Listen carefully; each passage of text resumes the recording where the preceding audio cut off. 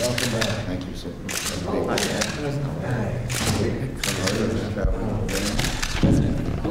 how we do it.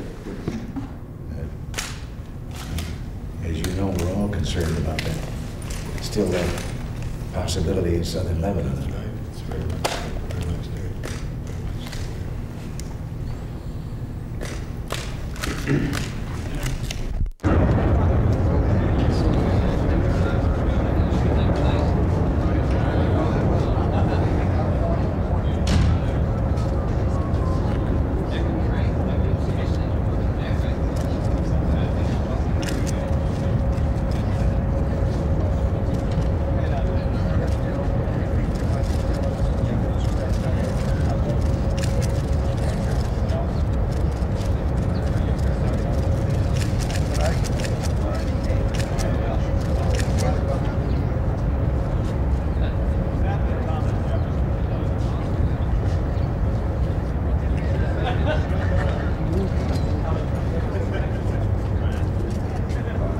With your permission, I'll make a statement, a brief statement, and take as few questions as I can. Principally with two tasks assigned to me by President Reagan. I reported to the President that States.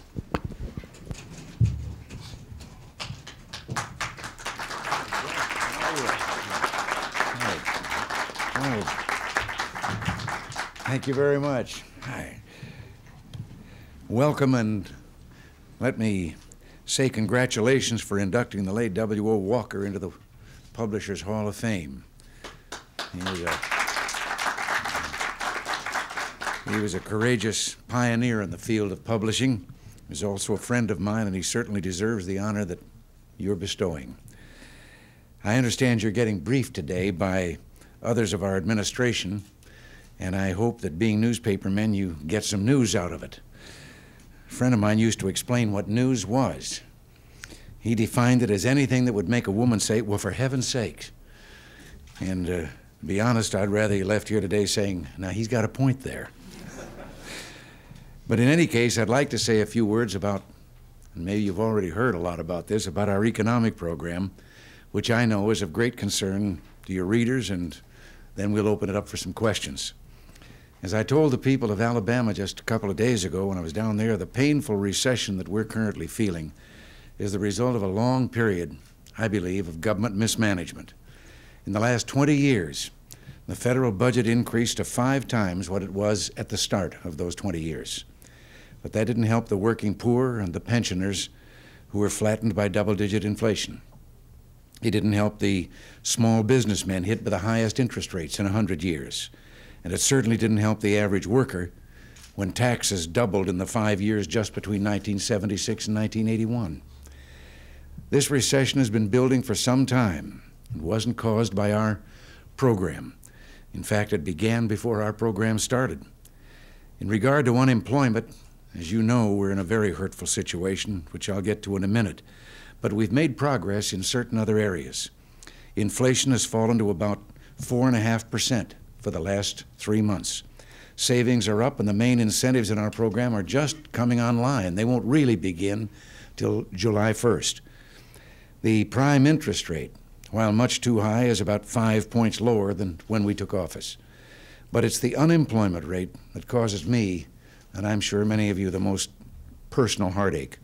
I know what it does to families and to individuals. So what does our program do to help this?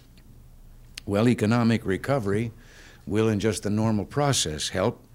And in our program, we also have certain tax incentives in place that will encourage this. The 25% reduction in personal tax rates could easily be called a small business tax cut, because at least 85% of all business firms pay their taxes by the personal rate, not the corporate tax. And small business people are our biggest employers and our biggest source of new jobs.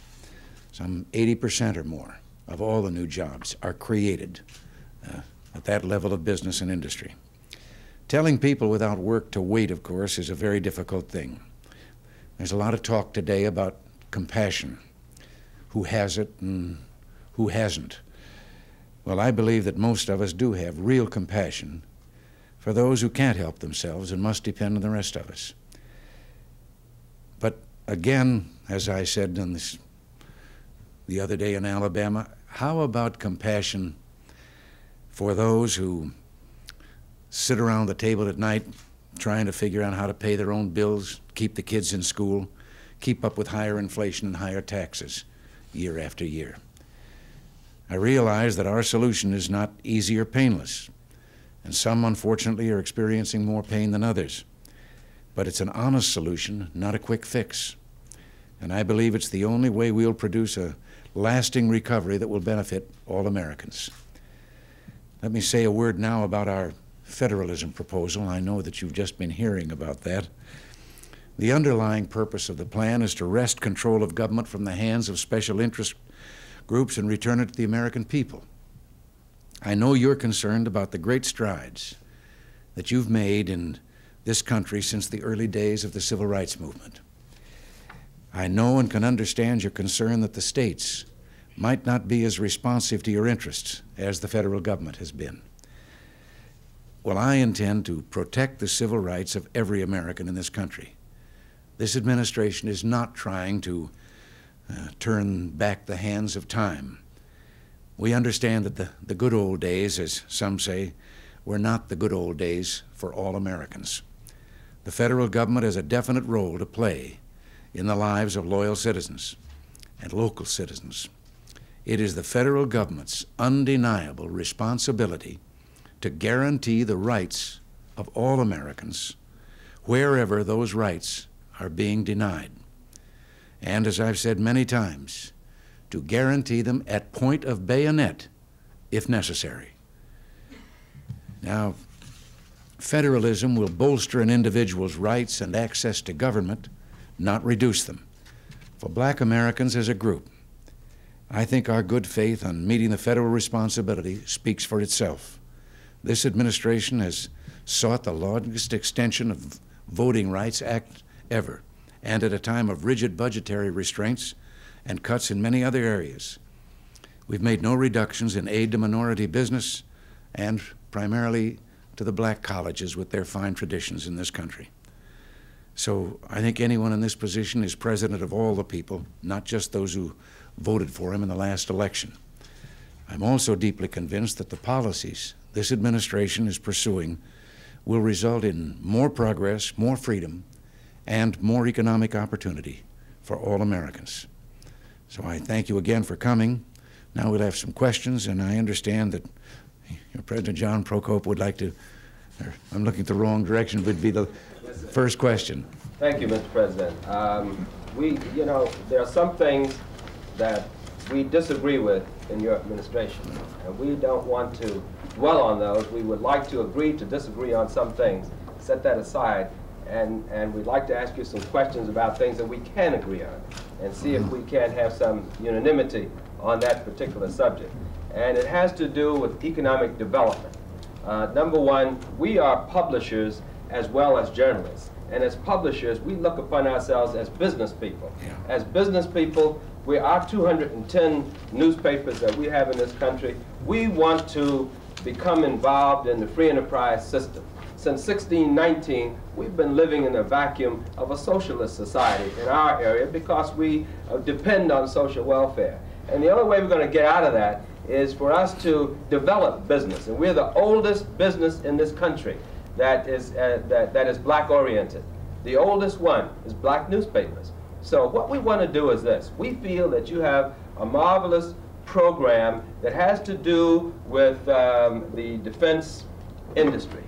And the perception is that the money is being taken away from social welfare in a lot of our areas and is hurting our people, going to the defense industry. Now what we want to know, and my question is, Mr. President, is how can we get that money from the defense industries to dribble back down to our area so that from a public relations point of view, you can show that our constituents, that the economic development part of your program that impacts on blacks in this country is part of your program. Now you have the machinery in 95-507 in the Small Business Administration to implement that. As it is now, Defense Department has a large advertising budget. We have a hard time getting any advertising out of that. And our 210 black newspapers suffer because of that. We have a hard time getting institutional advertising from the defense industry. I'm being very selfish about our newspapers because I'm president of the Newspaper Publishers Association, and that's what we're here talking about. And therefore, rather than to talk about the things that are controversial, that we disagree on, if you could tell us how we can become a part of this free enterprise system of this country, and as business people, I tell you that that's where we're coming from, and that is my question. All right, there were several points in there, and let me take them up if I can get all of the points that were touched on and that needed. On the other, I have to say, I was not aware, frankly, that there was an awful lot of advertising by the Defense Department. I'll look into that. They're the 10th largest, Mr. President. What? They are the 10th largest. They are? Yes, sir. Well, what is it, recruiting and Yes, that sir. sort of thing? Yes, sir. Oh, well, I shall look into that. The other thing with regard to the Defense Department and whether that is taking the money that we're trying to reduce from the other portions of the program, not exactly. Our defense spending has been made necessary by the fact that for the last several years, our defenses were allowed to go downhill so far that we are in a dangerous situation. And I have said before I was ever here, but I now really understand that what I was saying before was right. Only when you're in this position do you have access to all the information that you need to know with regard to that kind of decision. And it is essential, even with what we're doing and the spending that is going into defense now, the increased spending, we won't begin to close the gap with the Soviet Union before the middle of this decade. In the meantime, we can walk softly, but we can't carry a big stick like Teddy Roosevelt did. We haven't got a big stick. So that is necessary. But the other thing is, let's get it into proportion also. Our defense spending is only 29% of the budget, and almost half the budget is being spent on the social welfare reforms, even with the supposed reductions that we're making. Actually, the reductions we're making are in the increase. We have only increased the rate or decreased the rate of increase in spending. We haven't cut back to less than we were spending before. But in John F. Kennedy's administration, to give you a comparison, and in other administrations back through the years, defense spending was 46% of the budget, and the social reform programs were 29%. So the conditions are just reversed, even with the supposed big spending that we're doing. Now, I agree with you with regard to the free enterprise system in business, and this is why why I rejected the OMB recommendations that we cut back on the Small Business Administration. It wasn't for any political motive or trying to say, hey, look at me, I'm a good guy or anything. I just happen to believe that it is absolutely essential because the situation with the black neighborhoods and communities in America, unlike most ethnic communities, it's the multiplier effect. You get billions of dollars of income for blacks working in America today. Now, in the average neighborhood, each one of those dollars is turned over about 5 or 6 times before it goes back out into the general economy, except in your communities. And there, it's barely turned over once, and maybe not even that, before it is spent outside. Therefore, this was what was back of my decision. Yes, the goal must be the development and the building up in your own neighborhoods of black-owned businesses to get that multiplier effect which builds the economy, which provides the jobs for those young people who are standing in the street corners and can't get jobs right now. And this we want to do. Now, as I say, I will look into the other things. Some of our supposed cuts when I spoke of cutting on social reforms, I was speaking of the overall amount. There are certain programs that, yes, have been reduced. But let me just give you for instance of why. Here we are in this recession with this great unemployment that we've got, and we reduce a job training program from $3.5 billion down to 1.8. And you say, well, you know, that doesn't make sense in a time like this. It does if you know what's been changed. Out of the $3.5 billion program, only $592 million were going for actual job training. Out of our $1.8 billion, $1.35 billion will be going directly for job training. In other words, the program, the first program, the one we're changing, had an awful lot of high administrative overhead that was benefiting a whole new luxury class in America, the bureaucrats, and wasn't getting down to helping the people it was supposed to help. So we can spend a little more than half as much, but get more than twice as much actual job training. Now, someone else for the question? All right, then I'll take it. All right, I'm Calvin Rolock, Vice Yeah. President, Mr. Yeah. President. Mr. President, we represent all black print in the United States. We control very few radio stations, very few TV stations. The black community look to us to interpret your story as far as blacks are concerned. There are countless numbers of us who do not have access to electronic material. Therefore, we must rely upon your press office in order to give us your statements, your facts, because we are not desirous of trying to interpret your statement through the Washington Post or through the New York Times. Now, this is, we have no permanent friends and no permanent enemies. We like what you say. We're interested in SILVER rights and not CIVIL rights. We want to be a member of your team, but give us the information so we can interpret it the way we feel it should be interpreted. All right, I must tell you that sometimes I don't understand what I've said when I read it in the Post and the New York Times. It loses something in the translation. Yes, ma'am. Yes, Catherine Pugh from African American News and World Report in Baltimore.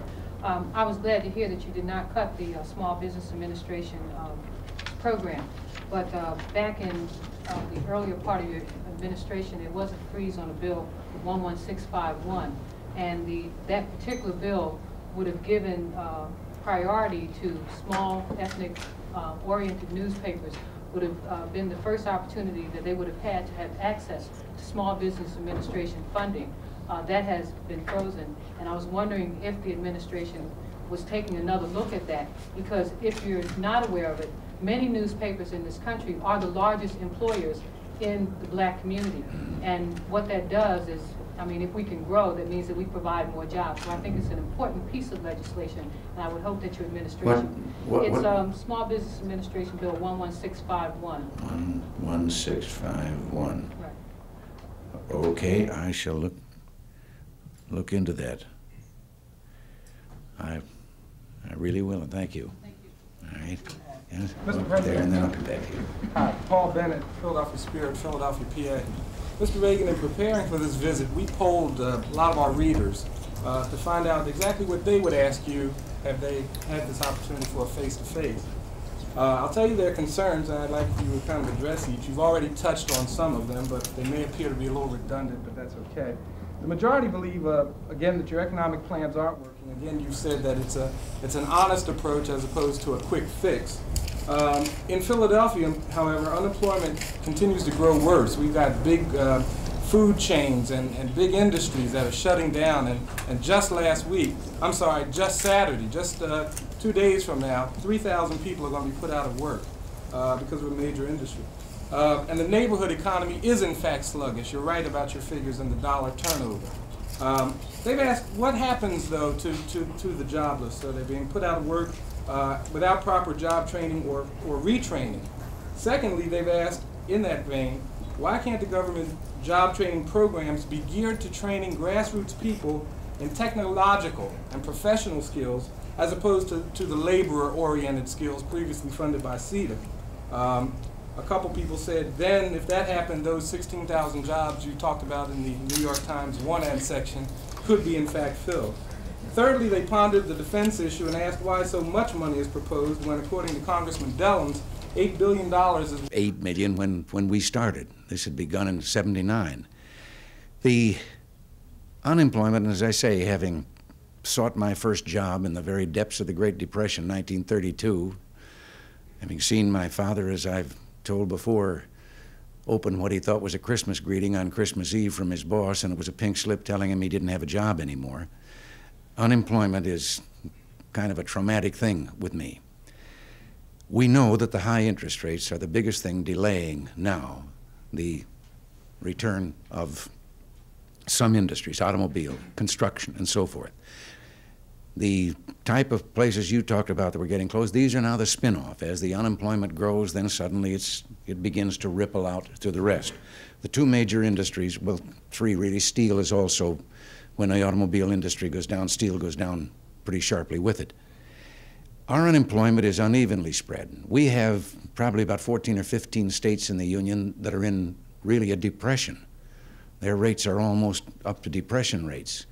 They're pretty much down through the center of the country where automobile assembly and so forth is. They're up in the Northwest in Oregon and Washington, the lumber industry because of construction. There's only one state in the Northeast, believe it or not, which is actually in that bad a state, and it's yours, Pennsylvania. So you're feeling that spin-off. The job training that I mentioned, that is one government program, but we also, and this ties in with your prize winner there, we've also started a nationwide committee under Bill Verity, who's just retired as the chairman of ARMCO, a nationwide committee on the basis of voluntarism to find out what some communities are doing, to spread that word to other communities, to find out what we can do, and believe me, it is turning out, it is snowballing, this program of people willing to do things that for the last few years we've just thought only government could do them. And some of those are tied to jobs, right? Down here in your own state, Maryland, the governors there and of four other states, 5 states, although one of them is Arizona, have an experimental program in which they have been going into the schools and they've been asking the teachers' evaluation of the students that are the least likely to succeed. Not the best prospects, the ones that really, after they're out, they found out that a high percentage of them wind up in a very few years on welfare. And they are going in now and taking them for on-the-job training while they're going to school with a fantastic success rate. Well, now this was an experiment in 5 states. This has been turned over to Bill Verity's group also to spread that, and I know you're coming to tell me I got to get out of here. But he's got the last question. He had stood up and I'd recognized him. But could I just say this other thing about unemployment? And then it isn't true that the 9 million unemployed include the same 8 million who were unemployed back when we began. It is an ever-changing group. Those people who are laid off will be eligible for workers' unemployment insurance. There will be program, and in some of these worst states, we have supplemented the budget to increase the period of time for those states. 42% of all of the unemployed are under 25 years of age, and about half of those, meaning roughly a fourth of the total unemployed, are teenagers who are going to school and whose job hunting is really for an after-school job or a weekend job or something. What you really go by then is how many are 15 weeks or longer, how many people are still on there after that period. And you have to direct some of your effort to these problems.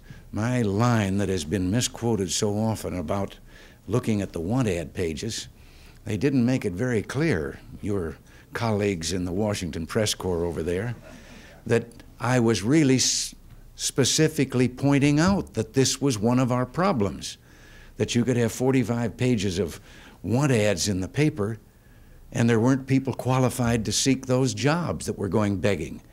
And then I saw it hailed as my being non-compassionate and saying to the unemployed, go out and read the want ads and so forth. I didn't have anything of the kind in mind.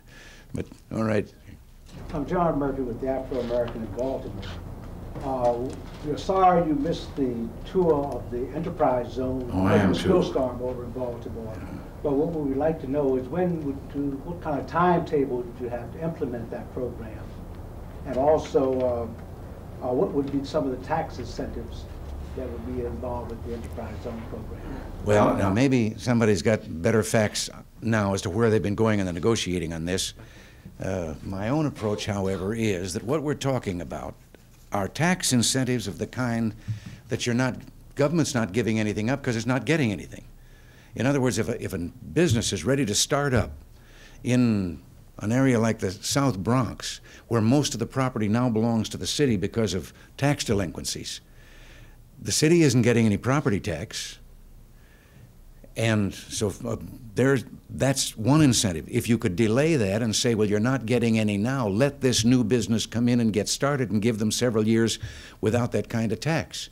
If they come in and hire the people that are presently on welfare and are wards of the government, you're not getting any income tax from them. How about an incentive in which you give them some exemption for a while and say, take these jobs and on-the-job training and so forth, and you won't have to pay any income tax until you really get established. A number of things of that kind that we believe make sense, and no one is the loser in that regard, because they say local government, they're not getting the tax now, and pretty soon they will, if they encourage someone to come in and do something with those properties, they will begin to get a tax. But I'll leave him to explain that more, because I can't keep up with all of the things that are stirring in the pot out there, although I try to at the risk of getting nosy. Well, I want to thank you again for this opportunity. I wish I should have talked less in the opening remarks and taken more questions, because you might learn something from the answers, but I learn even more from the questions. Thank you. Thank you, Mr. Murphy.